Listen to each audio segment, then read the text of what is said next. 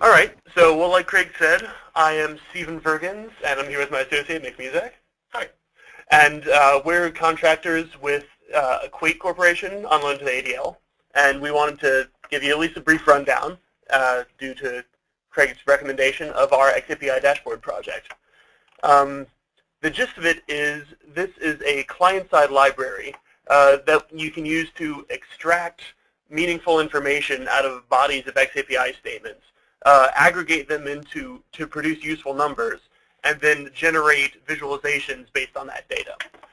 It's a purely client-side library too, so anything in JavaScript it'll run right away, which is an advantage in some circumstances versus like the heavier, Elasticsearch type visualizations. We wanted to just give you a quick rundown on how this works.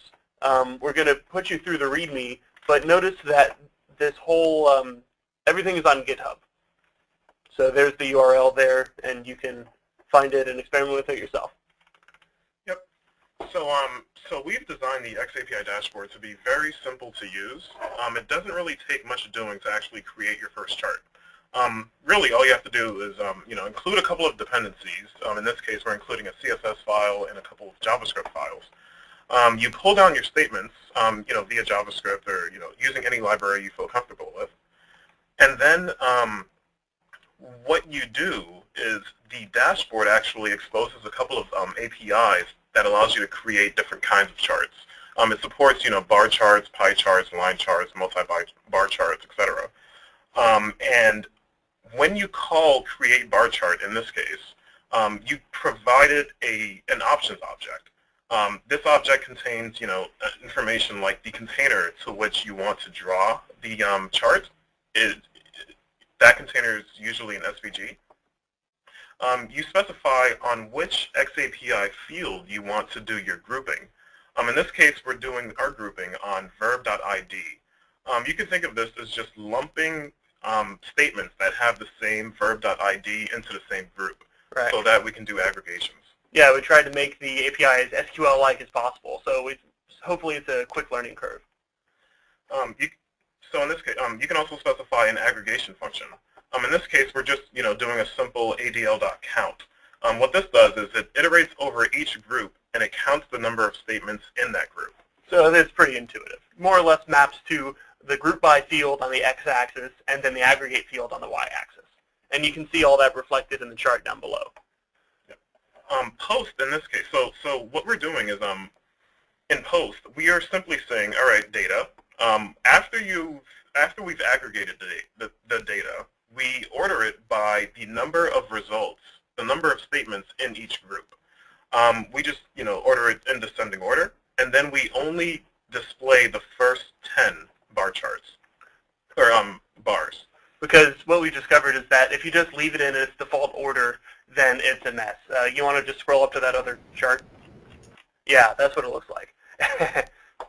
So we have this extra capability in here to massage the data once the aggregation's actually been done, so you can only visualize the most significant data. Yep, and of course it also supports a customize option, which exposes NVD3's chart object, which allows us to do customizations like rotating the x-axis labels or stripping away extraneous information from those labels. Right. So you notice that the x-axis labels here are just single words rather than full-on IRIs that this spec demands. So we also have a couple resources here on the GitHub page. Feel free to explore those. We'd like to show you one real quickly here. This is the same one that we showed off at the bootcamp unveiling last year. We're just going to run through this really quickly. So this is what you can do with the chart. It's all client-side. It's locally cached data, so that's not realistic, but all of the interaction is fine. So you can see we have several different chart types. We have a multi-bar chart, regular bar, pie, and each of these are linked so that you can drill down into the data. So if we only want to see the results of test 2, for example, here, you click it, and then only the results from test 2 are displayed in the below graphs. And that all applies all the way down. So with some clever coding, you can do some pretty significant things with this fairly quickly. That's the xAPI dashboard. There is a separate component called the xAPI collection that does all of the actual processing in the back end, and there's also an API for that, but we just don't have time to glean over that right now. But everything is well documented, so you'll be able to find whatever you need.